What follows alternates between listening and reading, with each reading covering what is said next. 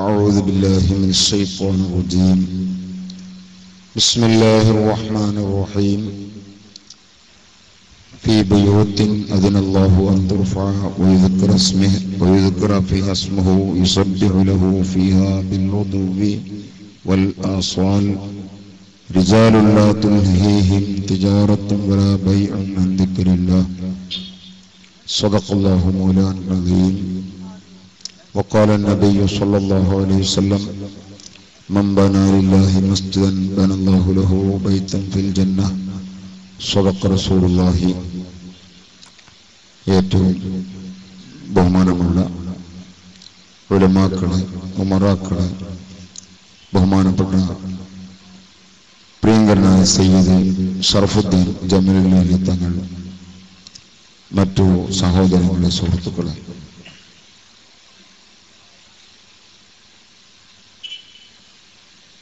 മഹത്തായ നമ്മുടെ ഈ പള്ളിയുടെ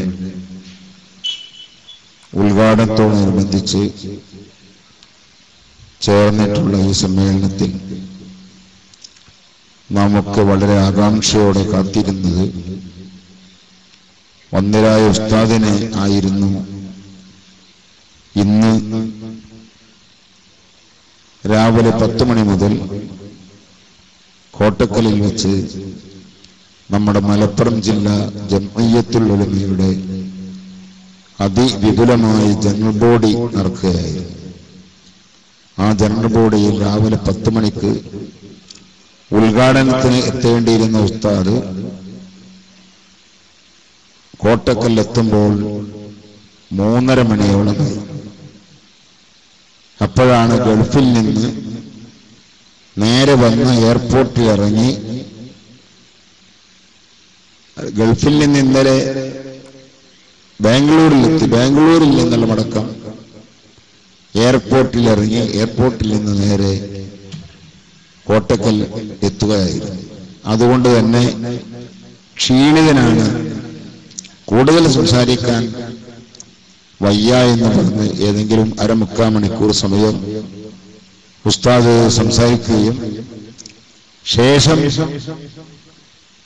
തൊട്ടടുത്തൊരു വീട്ടിൽ പോയി ചില കാര്യങ്ങൾ സംസാരിക്കുകയും ചെയ്ത് പിരിയുമ്പോൾ ഞാൻ പറഞ്ഞു, മുണ്ടുമൊഴിയിൽ ഉള്ള പള്ളി ഉദ്ഘാടനം ഓർമ്മയിലില്ലേ എന്ന് ചോദിച്ചപ്പോ അതുണ്ട്, പക്ഷെ എനിക്ക് തീരെ സുഖമില്ല.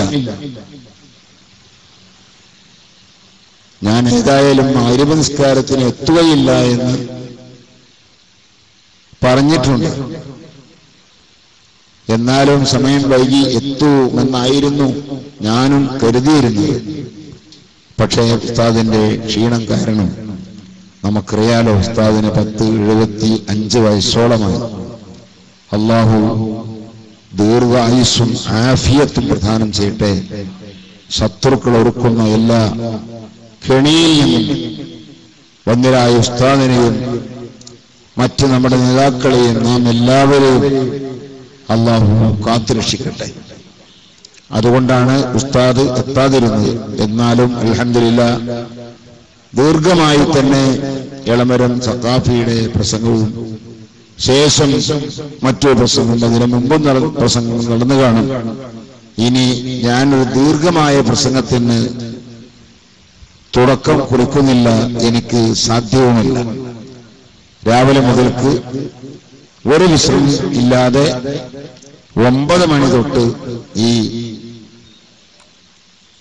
ഓട്ടത്തിൽ തന്നെയാണ്. അതുകൊണ്ട് നമുക്ക് ലാസ്റ്റ് ബഹുമാനപ്പെട്ട സയ്യിദ് ഷറഫുദ്ദീൻ ജമലുൽ തങ്ങൾ നമ്മോട് 2 വാക്ക് പറഞ്ഞ് നമുക്ക് ദുആ ചെയ്തു തരും. പള്ളിയുടെ എല്ലാ കടങ്ങളും വീടണം, അത് വീട്ടണം, അത് വീട്ടാനുള്ളത് നമ്മൾ തന്നെയാണ്.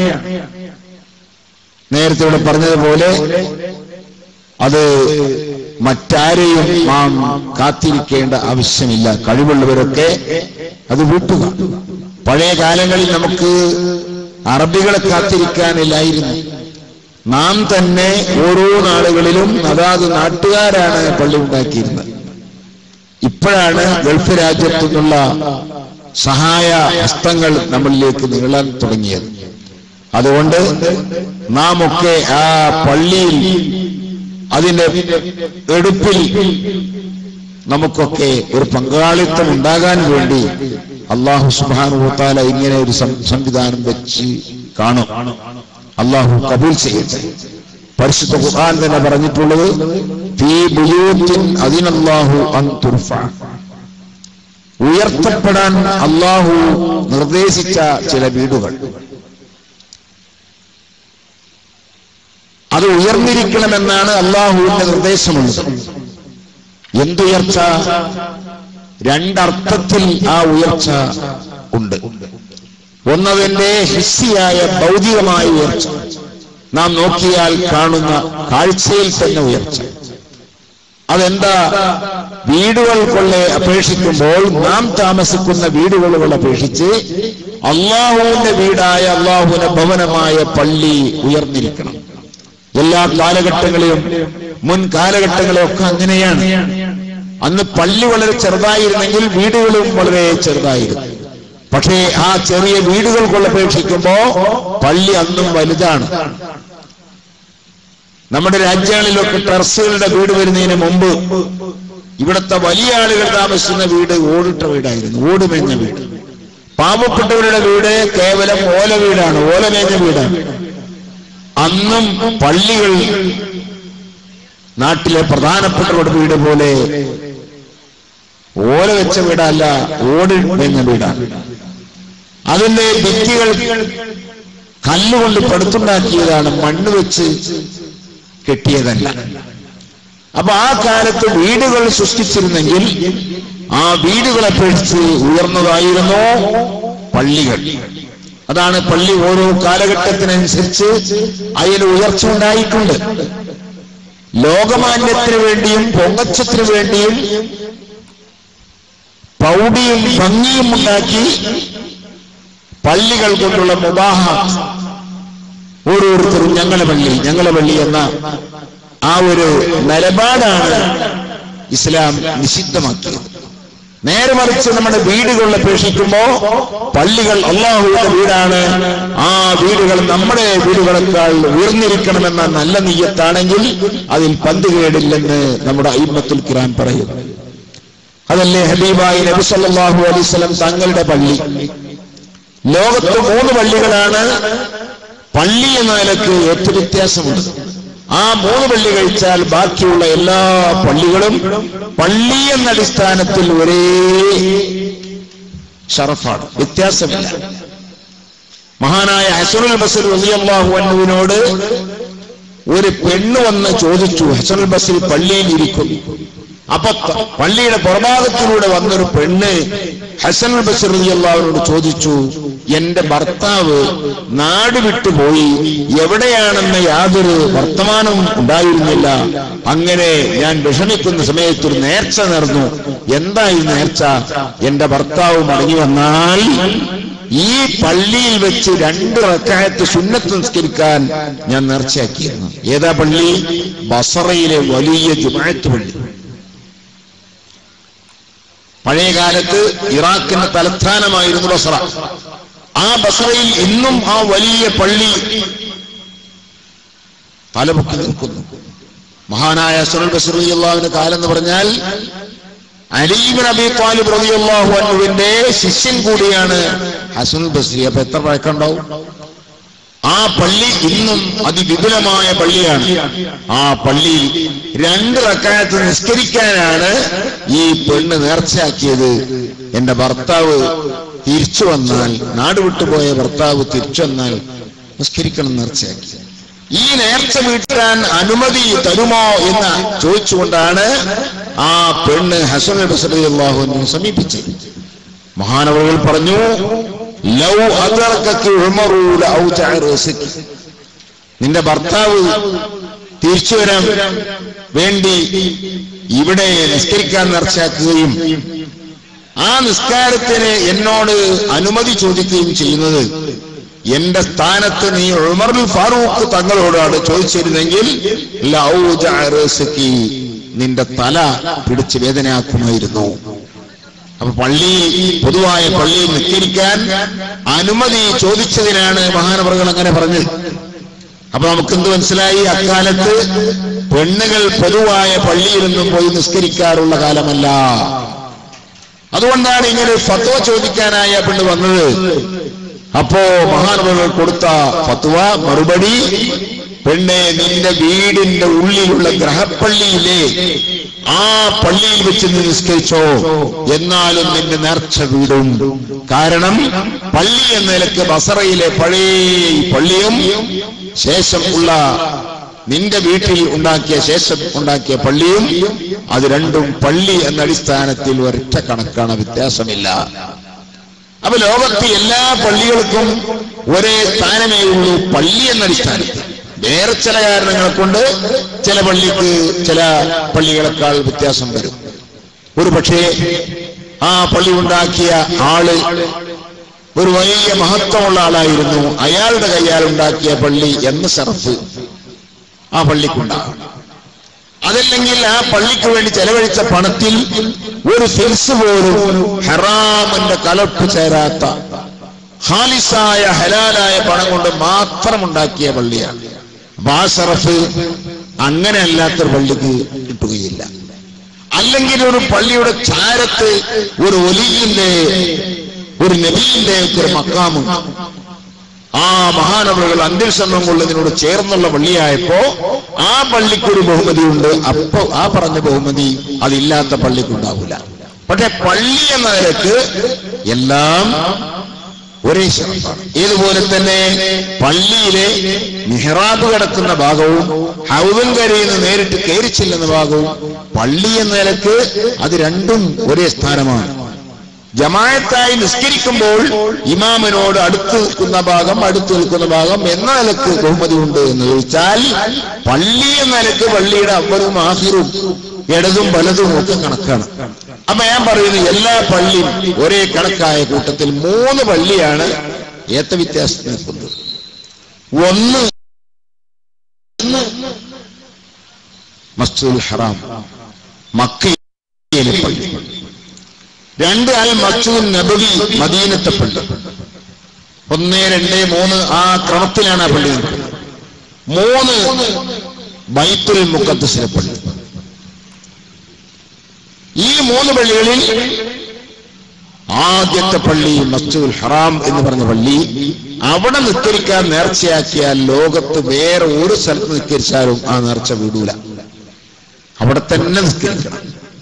അതേ കാലത്ത് മദീനയിൽ വെച്ച് നിസ്കരിക്കാൻ നേർച്ചയാക്കിയാൽ ആ നേർച്ച ബൈത്തുൽ മുഖദ്ദസിലെ പള്ളിയിൽ പോയി നിസ്കരിച്ചാൽ അത് വിടൂല. പിന്നെയോ അത് വീഴണമെങ്കിൽ ഒന്നുകിൽ മദീനയിൽ തന്നെ പോകണം, അതല്ലെങ്കിൽ മസ്ജിദുൽ ഹറാമിൽ പോയാൽ പറ്റും. കാരണം മസ്ജിദുൽ ഹറാം മസ്ജിദുൻ നബവിയേക്കാൾ ശറഫുള്ള പള്ളിയാണ്. ഇനി മസ്ജിദുൽ അഖ്സയിൽ നിസ്കരിക്കാൻ നേർച്ചയാക്കിയാൽ ചിലപ്പോ ആ നേർച്ച പെടാൻ അതുകൾക്ക് കഴിഞ്ഞോണ്ടെന്നില്ല, എത്രയും പെട്ടെന്ന് പോകാൻ കഴിയില്ല. മക്കയിലും മദീനയിലും പോകാൻ പറ്റുന്ന ലാഘവത്തോട് അവിടത്തേക്ക് പോകാൻ കഴിയില്ല. അപ്പോ മക്കയിൽ ചെല്ലുമ്പോൾ മസ്ജിദുൽ ഹറാമിൽ വെച്ചോ ഇനി മദീനയിലെ റസൂലുള്ളാഹിന്റെ പള്ളിയിൽ വെച്ചോ നിസ്കരിച്ചാലും ആ നേർച്ച വിടും.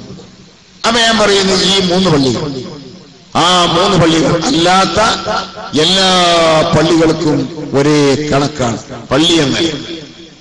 പക്ഷേ ഈ പള്ളിക്ക് എന്ത് വ്യത്യാസമുണ്ടെങ്കിലും ഏത് പള്ളിയാണെങ്കിലും ആ പള്ളിയെ ഇമാറത്ത് ചെയ്യുക എന്നത് അത് അതിന്റെ ഷറഫ് അനുസരിച്ച് തന്നെ ആ ഇമാറത്തിലും വലിയ ഷറഫുണ്ട്.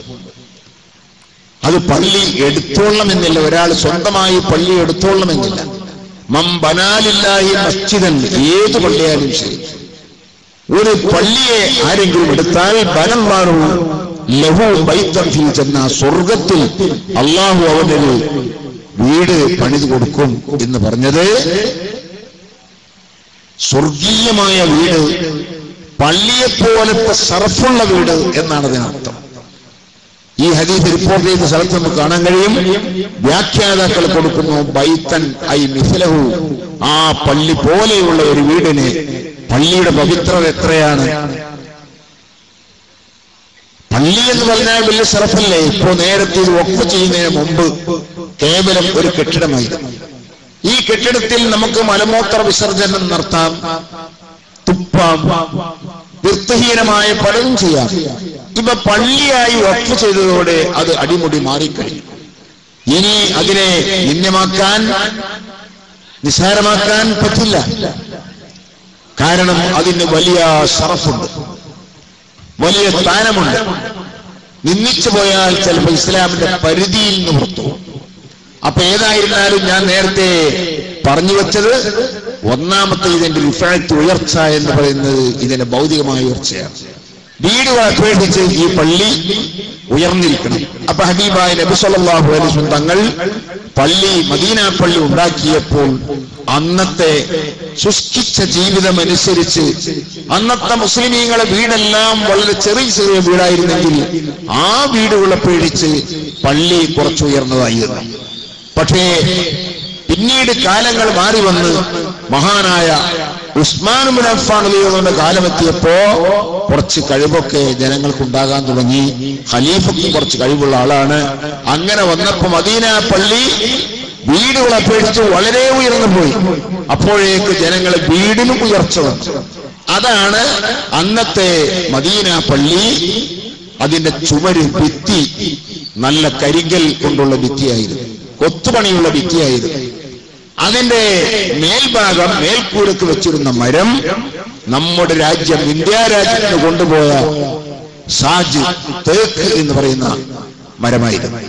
തേക്ക് കൊണ്ട് അതിന്റെ മേൽക്കൂരയും ഭിത്തി മങ്കൂസത്തായ നക്സുള്ള കൊത്തുപണിയുള്ള കല്ലുകൾ, കരിങ്കല്ലുകൾ കൊണ്ടും ആയിരുന്നു എന്ന് ഹദീസിൽ കാണാം. ഇത് പൊങ്ങച്ചത്തിന് വേണ്ടി ആയിരുന്നില്ല. പിന്നെയോ കാലം കുറച്ച് മുന്നോട്ട് വന്നപ്പോ ജനങ്ങൾക്ക് അല്ലാഹു തആല കുറച്ച് കഴിവ് കൊടുത്തപ്പോ ആ കഴിവ് ഉപയോഗിച്ചുകൊണ്ട് വീടുകളെക്കാൾ ഉയർന്നിരിക്കട്ടെ പള്ളി എന്ന നിലക്ക് പള്ളി നന്നാക്കി. അതാണ് ഇസ്ലാം പറയുന്നത്. വീടുകളെ അപേക്ഷിച്ച് എപ്പോഴും അല്ലാഹുവിന്റെ ഭവനമായ പള്ളി ഉയർന്നിരിക്കണം. അതാണ് അതിന്റെ ഒരു ഉയർച്ച. രണ്ടാമത്തെ ഉയർച്ച, പള്ളി കൊണ്ട് നമ്മൾ ലക്ഷ്യമാക്കുന്ന കാര്യങ്ങൾ എന്താണോ അതവിടെ നന്നായി നടക്കുകയും അതിലൂടെ പള്ളി ഗണ്യമാവുകയും ചെയ്യുക. അതാണ് അതിന്റെ മൈനവിയായ ഇമാറത്ത് എന്ന് പറയുന്നത്. അപ്പൊ പള്ളി, വലിയ പള്ളിയുണ്ട്. മസാജിദുഹും ആമിറത്തുൻ വഹിയ ഖറാബുൻ അനിൽ ഹുദാ എന്ന് പറഞ്ഞ രൂപത്തിലായിക്കൂടാ. എത്രയോ രാജ്യത്ത് നമ്മൾ ചെന്നാൽ നമുക്ക് സങ്കടം തോന്നും. വലിയ പള്ളിയാണ്, ജമാഅത്തിൽ ഒരാൾ പോലുമില്ല. അവിടെ ഖത്തീബോ അല്ലെങ്കിൽ മുഅദ്ദിനുമായി ഒരാൾ നിൽക്കുന്നു. അയാൾ ബാങ്ക് വിളിക്കും, നിസ്കാര സമയത്ത് അയാൾ ഒറ്റയ്ക്ക് നിസ്കരിക്കും, വേറെ ആളും നിസ്കരിക്കാനും കിട്ടൂല. അങ്ങനത്തെ അവസ്ഥ ഒന്നും നമ്മുടെ ഈ പള്ളിക്ക് ഒരിക്കലും വരില്ല, വരാതിരിക്കട്ടെ. കാരണം അങ്ങാടിയിൽ തന്നെ റോഡ് സൈഡിലുള്ള പള്ളിയാണ്. ഈ പള്ളി വന്നതുകൊണ്ട് നമുക്കൊരുപാട് കടമയും കടപ്പാടുമുണ്ട്. നേരത്തെ പറഞ്ഞ കടങ്ങളൊക്കെ വിട്ടതിന്റെ പുറത്ത് വേറെയും ഒരുപാട് കടമകളും കടപ്പാടുകളുമുണ്ട്. അത് നമ്മുടെ ശ്രദ്ധയിൽ ഉണ്ടാകണം. ഒന്ന്, ഈ പള്ളി അനാഥയായി പോകരുത്. ജമാഅത്തിന് എല്ലാവരും കഴിയുന്നത്രയും ആളുകൾ അങ്ങാടിയിലും വീടിലും ഒക്കെ ഇരിക്കുന്ന ആളുകൾ. റസൂലുള്ളാഹി സ്വല്ലല്ലാഹു അലൈഹി വസല്ലം പറഞ്ഞ ഒരു ഹദീസ് ഇങ്ങനെ നമുക്ക് കാണാൻ കഴിയും. ലാ സ്വലാത്ത ലിജാരിൽ മസ്ജിദി ഇല്ലാ ഫിൽ മസ്ജിദി. പള്ളിയുടെ അയൽവാസിക്ക് പള്ളിയിൽ വെച്ചല്ലാതെ നിസ്കാരമില്ല. ഈ ഹദീസിനെ കുറിച്ച് ബഹുമാനപ്പെട്ട ഇബ്നു ഹജർ തങ്ങളോട് ചോദിച്ചു, പള്ളിയുടെ അയൽവാസി എന്ന് പറഞ്ഞാൽ ആരാണ്, എത്ര ആളുകളിൽ പെടും? മഹാനവറുകൾ കൊടുത്തത്, ഫത്വ കൊടുത്തത്, ഓരോ ഭാഗത്ത് നിന്നും 40 വീതം വീടുകൾ, അതിന്റെ പരിസരത്ത് വേറെ പള്ളി ഇല്ലെങ്കിൽ എന്നാണ് അതിനർത്ഥം. 40 വീതം വീടുകൾ പള്ളിയുടെ അയൽവാസികൾ എന്ന് പറഞ്ഞപ്പെടും. അതുകൊണ്ടാണ് ഒരാള് ഞാൻ എന്റെ അയൽവാസികൾക്ക് ഭക്ഷണം കൊടുക്കാൻ നേർച്ചാക്കി എന്ന് പറഞ്ഞാൽ അയാൾ താമസിക്കുന്നതിന്റെ ഓരോ ഭാഗത്തും 40 വീതം വീടുകൾക്ക് അയാൾ കൊടുക്കണം. എപ്പോ? പ്രത്യേകം വീട്ടുകാരെ അയാൾ നേരത്തെ കരുതി വെച്ചിട്ടില്ലെങ്കിൽ. കാരണം ജാർ എന്ന് പറഞ്ഞാൽ, അയൽവാസി എന്ന് പറഞ്ഞാൽ ഇത്രയും പരിധിയിലുള്ളവർ അയൽവാസികളായി ഗണിക്കപ്പെടും. അപ്പൊ അങ്ങനത്തെ ആളുകൾ ആ പള്ളിയിൽ വന്ന് ജമാഅത്തിന് പങ്കെടുക്കണം, അതവരുടെ കടമയാണ് എന്നാണ് ഹബീബായ നബി സല്ലല്ലാഹു അലൈഹി വസല്ലം നമ്മളെ ധൈര്യപ്പെടുത്തിയത്. അതുകൊണ്ട് പ്രിയമുള്ള സഹോദരങ്ങളെ, ഈ പള്ളിയിൽ ബാങ്ക് വിളിച്ചാൽ ആ ബാങ്ക് വിളി കേൾക്കുമ്പോ ജമാഅത്തിന് വേണ്ടി നമ്മൾ വീടിരിക്കുന്നവരും കടയിലിരിക്കുന്നവരും റോഡിൽ നടക്കുന്നവരും പള്ളിയിലേക്കാണ് വിളിച്ചിട്ടുള്ളത് എന്ന് വെച്ച് നാം അവിടത്തേക്ക് വരികയും ഇവിടുത്തെ ജമാഅത്ത് കൊണ്ട് മറ്റു കാര്യങ്ങളെ കൊണ്ടൊക്കെ പള്ളി ധന്യമാകണം. നമ്മുടെ സുന്നത്ത് ജമാഅത്തിന്റെ പള്ളി എന്ന് പറഞ്ഞാൽ ഒരു നിസ്കാരത്തിന് മാത്രമുള്ളതല്ല. ബിദഈ കക്ഷികളെ പള്ളിയും നമ്മുടെ പള്ളിയുമുള്ള വ്യത്യാസം അതാണ്. ബിദഈ കക്ഷികൾ 5 നേരത്തെ നിസ്കാരം കഴിഞ്ഞാൽ പള്ളി അടച്ചുപൂട്ടും. നാം അങ്ങനെയല്ല. നമുക്ക് ദിക്റുകളും ഖുർആൻ ഓത്തുകളും മൗലിദുകളും റാത്തീബുകളും അങ്ങനെയുള്ള ധാരാളം പരിപാടികൾ നമുക്ക് നടക്കും. ദൈനംദിനം നടക്കേണ്ട കാര്യങ്ങൾ തന്നെ ഉണ്ട്. സുബഹി നിസ്കാരം കഴിഞ്ഞാൽ ഖുർആൻ പാരായണം നടത്തും. അതേപോലെ തന്നെ രാത്രി നിസ്കാരം കഴിഞ്ഞാൽ ഹദ്ദാദ് നടത്തും.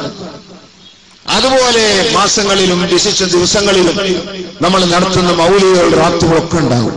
ഇതുകൊണ്ടെല്ലാം നമ്മുടെ പള്ളി എപ്പോഴും ധന്യമായിരിക്കണം. അപ്പൊ പള്ളി എപ്പോഴും ഇങ്ങനെ പച്ച പിടിച്ചു നിൽക്കും.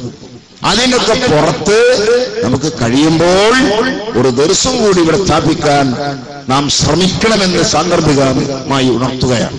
വിദേശികളായ കുട്ടികളെ വെച്ചുള്ള ദർശനം ഒരുപക്ഷെ സൗകര്യമായില്ലെങ്കിലും ഇവിടെ നിൽക്കുന്ന ഇമാമ് തന്നെ നാട്ടുകാരായ ആളുകളെ വിളിച്ചുകൂട്ടി ഉള്ള ദർസുകളും ഇന്ന് നമ്മുടെ പള്ളികളിൽ ധാരാളമുണ്ട്. ബന്ധരായ ഉസ്താദ് സ്ഥാപിക്കുന്ന ഒരുപാട് പള്ളികൾ അങ്ങനെ നമുക്ക് കാണാം. ജോലിക്ക് പോകുന്നവർ അടക്കം, സാധാരണക്കാരടക്കം സുബഹി നിസ്കാരത്തിന് ജമാഅത്തിന് വന്നാൽ അവർക്കൊരു 5 മിനിറ്റ് അല്ലെങ്കിൽ പരമാവധി 10 മിനിറ്റ് നമ്മുടെ ദൈനംദിന കാര്യങ്ങളിൽ നമ്മൾ അറിഞ്ഞിരിക്കേണ്ടുന്ന മസലകൾ പറഞ്ഞു കൊടുത്ത് അങ്ങനെ ഒരു ദർസ്. അപ്പോഴും അതൊരു ഇൽമിന്റെ മജ്‌ലിസായി. ആ നിലക്ക് ഉള്ള എല്ലാ നല്ല കാര്യങ്ങൾ കൊണ്ടും അതിലെല്ലാം അപ്പുറം സുന്നത്ത് ജമാഅത്തിന്റെ സർവ്വ പ്രവർത്തനങ്ങൾക്കുമുള്ള ഒരു ആസ്ഥാനവും കൂടിയാണ് നമ്മുടെ പള്ളിയെ നമ്മൾ മനസ്സിലാക്കണം. ഹബീബായ നബി സല്ലല്ലാഹു അലൈഹി വസല്ലം തങ്ങളുടെ കാലത്ത് മദീന പള്ളിയാണ് എല്ലാത്തിനെയും ആസ്ഥാനം. അവിടെ വേറെ ഓഫീസുകളും മറ്റു കാര്യങ്ങളൊന്നും ഇല്ല. എല്ലാത്തിനും പള്ളിയാണ്. ആ നിലക്ക് ദീനിന്റെ സർവ്വ പ്രവർത്തനങ്ങളുടെയും കേന്ദ്രം പള്ളിയായിരിക്കണമെന്ന് കൂടി ഈ സന്ദർഭത്തിൽ ഞാൻ ഓർമ്മപ്പെടുത്തുകയാണ്. അങ്ങനെ ഒരു പള്ളി നമുക്കുണ്ടാകുമ്പോ ഇന്ന് സുന്നത്ത് ജമാഅത്തിന്റെ ശത്രുക്കൾ, പല തരത്തിലുമുള്ള ശത്രുക്കൾ, ഒന്ന് നേർക്കുനേർ നമ്മൾ വിദേഹത്തുകാരാണെന്ന് കാലയെ കൂട്ടി തന്നെ പഠിച്ചു മനസ്സിലാക്കിയ പുത്തനാശയത്താണ് ഒരു ഭാഗം.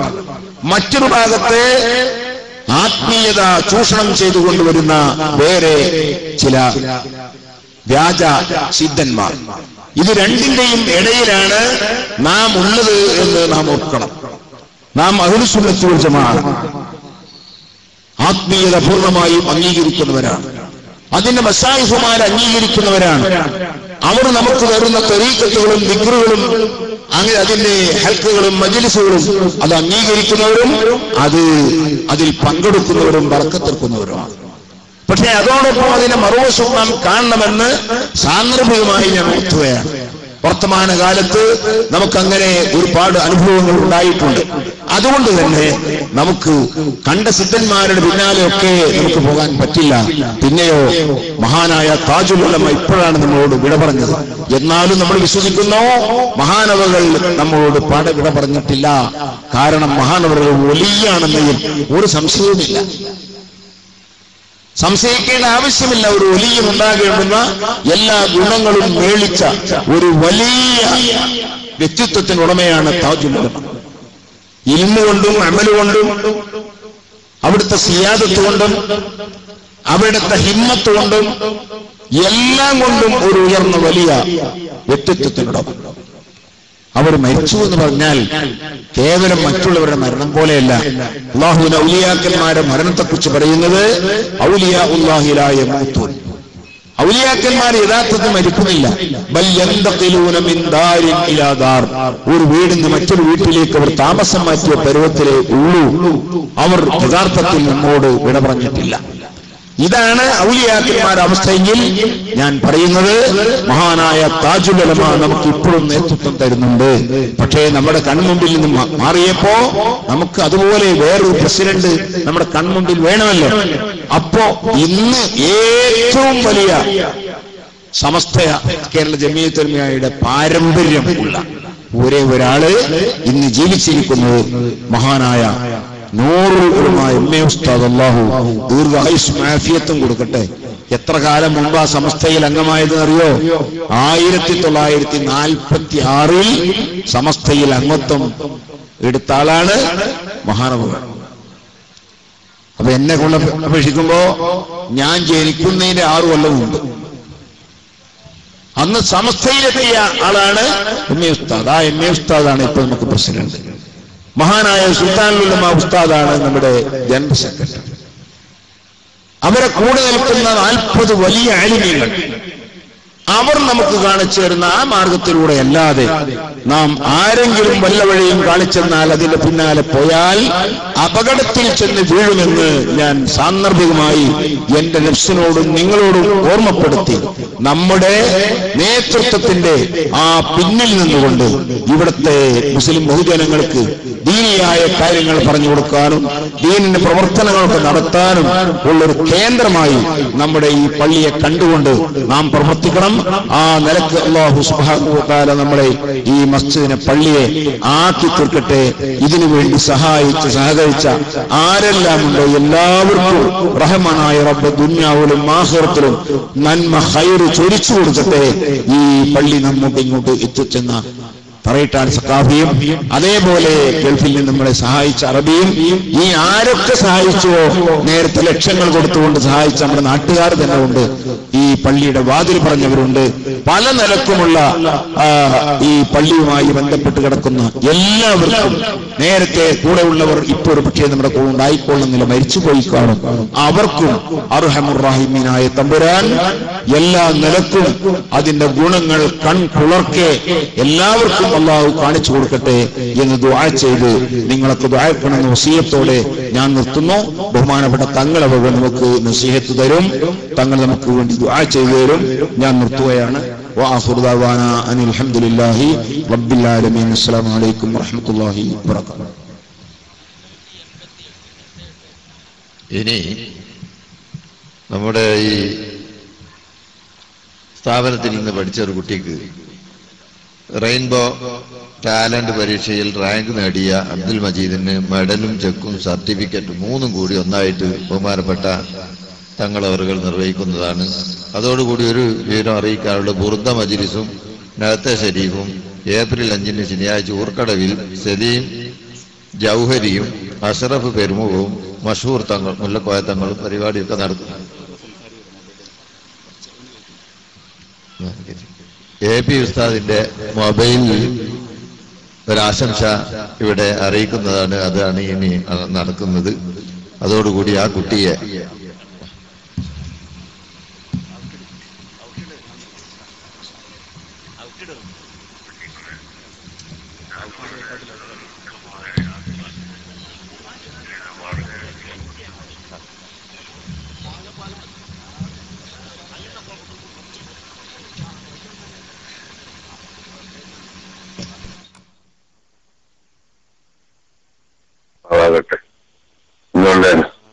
പ്രവർത്തനത്തിൽ അല്ലാഹു തആല പൂർണ്ണമായ വിലാസം തൗഫീഖും പ്രദാനം ചെയ്യുന്നവരാകട്ടെ.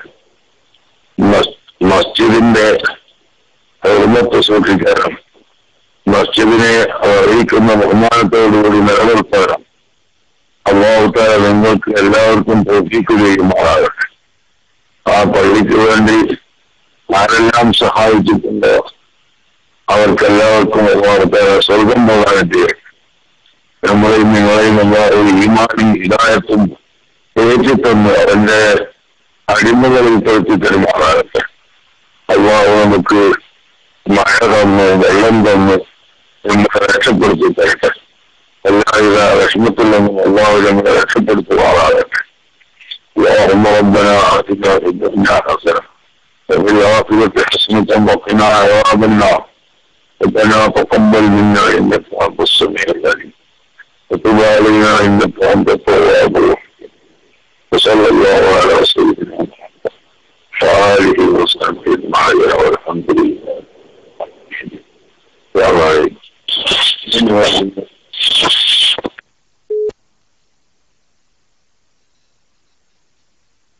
ശബ്ദമില്ല. 5-ാം തീയതി ശനിയാഴ്ച ഊർക്കടയിൽ വെച്ച് സലീം ജൗഹരി കൊല്ലത്തിന്റെയും അഷ്റഫ് പെരുമുഖത്തിന്റെയും മഷൂർ മുല്ലക്കോയ തങ്ങളുടെയും അവിടെ പരിപാടി നടക്കുന്നുണ്ട്. അതിൽ എല്ലാവരും സംബന്ധിക്കാൻ മറന്നു പോകരുത്.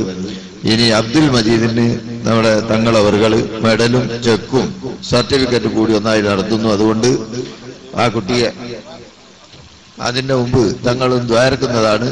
ആ കുട്ടി ഇവിടെ പെട്ടെന്ന് എത്തണമെന്ന് ഓർമ്മപ്പെടുത്തുന്നു. അസ്സലാമു അലൈക്കും വറഹ്മത്തുള്ളാഹി. വൈകിയ വേളയിൽ ഒന്നും പറയാൻ ആഗ്രഹിക്കുന്നില്ല. അതവുകേടാണെങ്കിൽ ക്ഷമിക്കണം. നിങ്ങളെല്ലാവരും ഒന്ന് എഴുന്നേറ്റിരിക്കും. എല്ലാവരും ഒന്ന് വെക്കാൻ എടുത്തേക്ക്, എല്ലാവരും നടത്തേക്ക്. ആരംഭ പൂമുത്തായ അഷ്റഫുൽ ഖൽഖ്